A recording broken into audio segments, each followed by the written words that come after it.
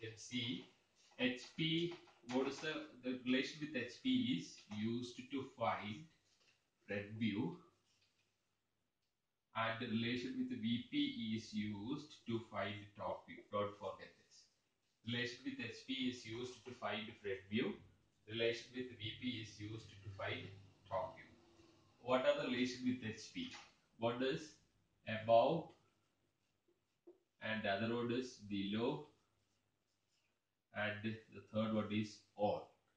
Then the answer of the front view is, if it is above HP, the answer of the front view is above XY line. Above XY line. Okay, above XY line. If it is below, then it is below XY line.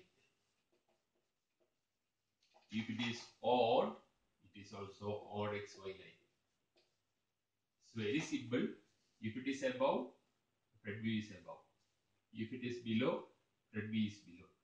If it is odd, front view is odd. Here it is the here this is the relation with SP, and this is the relation with the this is your answer, and it is the relation with XY line. Okay. And VP relation is used to draw the top view. In the case of VP, there are three. One is in front, behind, and on. In front, behind, and on. If it is in front, then top view is below XY line.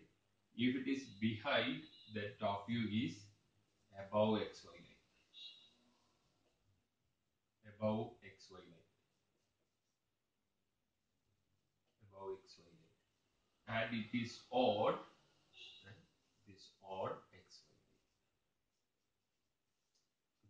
This is a simple way to study projection of points. It's very easy to remember.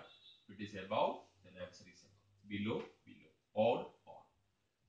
To remember, the relation with HP is used to draw front view. Relation with VP is used to draw the top view. If it is in front, then the answer is below. If it is behind, then the answer is above. If it is odd, then the answer of top view is odd XY.